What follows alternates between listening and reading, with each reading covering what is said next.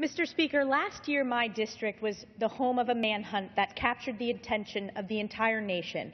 For almost a month, local, state, and federal law enforcement agents and corrections officers made Franklin County, New York, their home as they searched for two killers who had escaped from Clinton Correctional Facility. Titus Mountain is a family ski area in the Adirondacks that became a part of law enforcement history as a main staging area for this intensive manhunt.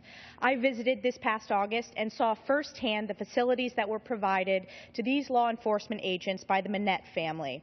This weekend, Titus Mountain is hosting a special event for the brave men and women involved in the search for these killers to say thank you for their help protecting our community. Mr. Speaker, I rise today to thank these law enforcement agents and corrections officers who risked their safety to protect the families in our community, and to thank Titus Mountain for hosting this event. Thank you, and I yield back.